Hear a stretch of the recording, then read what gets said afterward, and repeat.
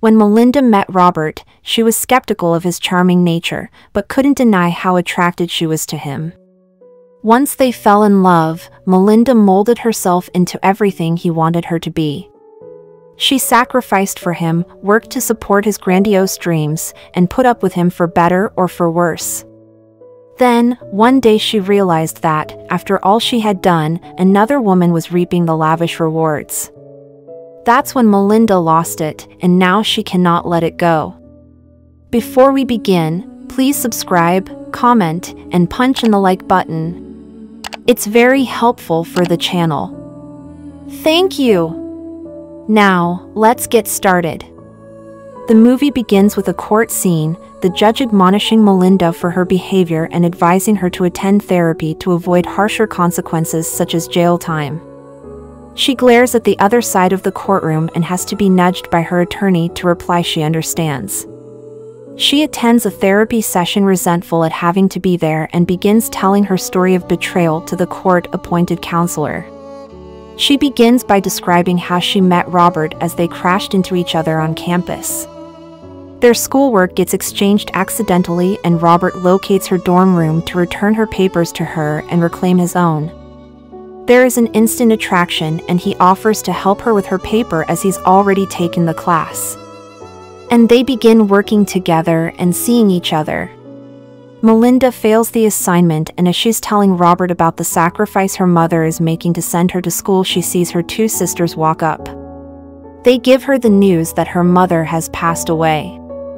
Robert comes to the house after the funeral services and her sisters give him the interrogation introducing him to Melinda's ex-boyfriend from high school. Robert leaves to return home appearing to feel out of place, but Melinda runs after him and offers to drive him home. She takes him to an old RV he says he lives in that is housed in the driveway of his aunt. They talk and eventually walk into the bedroom where she advises us she loses her virginity. They are a couple now and Melinda has left her mother's house and $350,000 in insurance that her sisters advise her not to tell Robert about, but by then she has. On one of their dates he tells her that he plans to sell a battery he's invented that will be revolutionary. But he's concerned when the company he has been trying to sell it to contacts him he will have no way of making it to their office as he has no transportation. Melinda believes it's her responsibility to purchase him a car to ensure whenever that call comes he will be able to get there. But she notices almost immediately that the frequency of his calls become less and less. And she begins to suspect he may be cheating on her. She drives over to his RV and sees a hand pressed against the window and hears the sounds of lovemaking. Quite naturally she turns her Jeep around and rams it several times into the side of the RV until it falls on its side. Robert escapes through the bedroom window and pulls a young girl out who we later learn is Diana. Melinda throws a brick through the window of the car she purchased and passed out. She explains that when she was driving the Jeep into the RV she also hit her abdomen on the steering wheel causing internal injuries, internal bleeding and forcing her to have a hysterectomy. Robert attempts to see her in the hospital but her watchdog sisters tell him to leave as they blame him for what happened to their baby sister. Her friend Sarah promises to let him know how she is. When Melinda comes home from the hospital to convalesce, Robert calls out to her from outside and her sisters are livid. She begs them to let her see him so she can find out why he did this to her. He comes in and apologizes, telling her that the girl meant nothing to him and he has no idea why he did that, but he would never do it again. Melinda forgives him and they start back to seeing each other. On another date, Robert lets her know he will not have the money to complete his last 2 semesters and she opens her checkbook up at the bursar's office to pay his tuition. They get married and her money from her mother dwindles down to nothing. Robert has a felony from when he was a teenager and has difficulty finding work with a record. Everything they have goes into his battery invention and Melinda works 2 jobs and mortgages the house to support him. 18 years later the house is about to be foreclosed and the company Robert has been sending videos and letters to every week all these years still hasn't responded to him. He finds out that Diana from college has become an admin to the president of the company and he seeks her guidance on what to do. Melinda's sisters come to the house to confront her about the foreclosure, and her brothers-in-law offer Robert a job. They have a significant client that will pay for their delivery service in advance if they just comply with his delivery requirements. They explain that they will give the money to Robert and Melinda to keep the house in exchange for him working for them. Robert agrees but tells Melinda he's disappointed she didn't defend him to her family. Robert is now a delivery driver for his brother-in-law's business and loading his truck for the day. Robert has some deliveries to make. Meanwhile, Brenda finds Diana's wallet in his truck. Diana, while going through Robert's file, hopes that Prescott will review his materials. She forwards Robert's materials to Mr. Prescott, who wants to meet him the same day and almost the same time he has delivery to make. Diana calls Robert to fix an impromptu appointment. Robert shuns the delivery for the appointment with Prescott.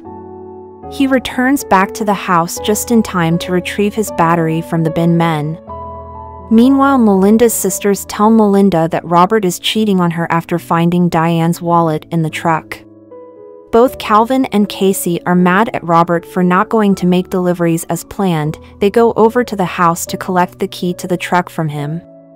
Robert tries to rush to Prescott Company for his appointment, but Melinda wouldn't let him go. She accuses Robert of cheating on her with Diana and fights him over it. Melinda's sisters pull her away from Robert, finally enabling Robert leave for his appointment with Mr. Prescott. Robert returns Diana's wallet to her and explains what transpired between him and his wife. Meanwhile, Robert seems to be losing his confidence after what just transpired between him and his wife, but Diana is able to put him back in order and spur him into action. Robert finally meets with Mr. Prescott, and he delivers his pitch. Mr. Prescott is impressed with Robert's work and offers him $800,000 to buy his works, but he turns it down, saying he wants to own the copyright. Robert leaves the gathering while Diana goes after him, trying to convince him to take Prescott's offer, as well as apologizing for causing friction in his home. Brenda and June's husbands Calvin and Casey are at Melinda's place to console her, even though they already lost the client and are unable to get the money to save Melinda's house. Robert returns home to see Melinda's family. He explains his encounter with Prescott to them. Brenda thinks he is lying, while Calvin says he should have collected the money, likewise Melinda. Melinda sends him away and tells him that she wants a divorce. Robert goes to the boardroom and is offered $700,000 for the battery and all the rights to the research. He is devastated. He believes his work is worth millions and wants to keep his licenses and copyright. He turns it down and goes home to tell Melinda what happened. She's in the living room smoking a cigarette, surrounded by her sisters and brother-in-laws. She tells him it's over, and has all his possessions in a pile on the floor. He begs her to believe him that he hasn't been unfaithful and tells her about the offer. But she tells him to leave. Melinda loses the house and has to move in with her sister. Robert moves into a shelter and lies about his felony to get a job as a dishwasher. Melinda begins dating her boyfriend from high school, and on one of their dates sees Robert washing dishes in the kitchen. They go to the attorney's office to sign the papers. Robert again asks her not to do this, but she refuses to speak to him. While at work one day, Robert gets a call from Diana asking why she can't reach him. He tells her his phone was stolen and that he's living in a shelter. She tells him she's coming to get him.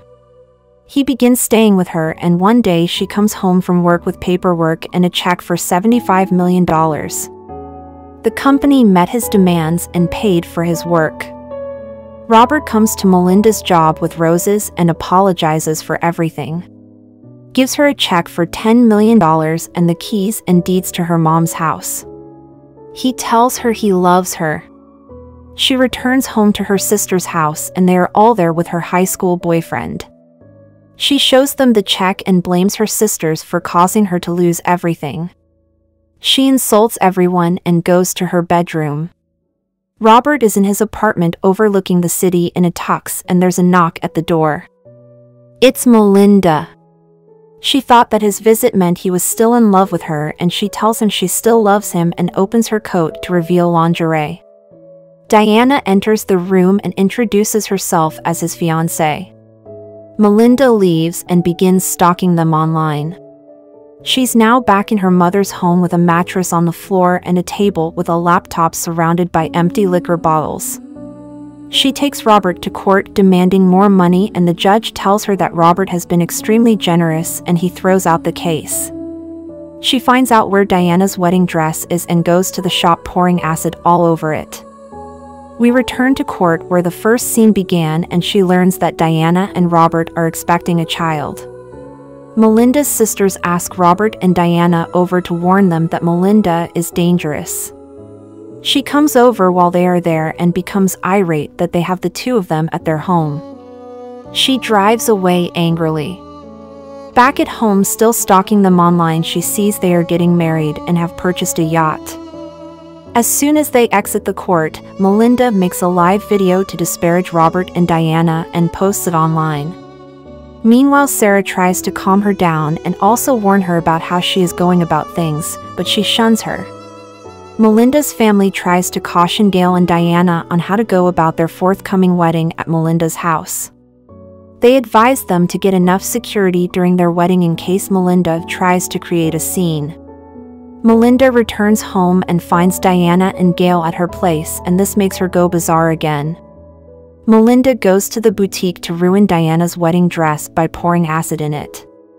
The judge again warns her to stay away from Gail and Diana or risk spending 40 days in jail.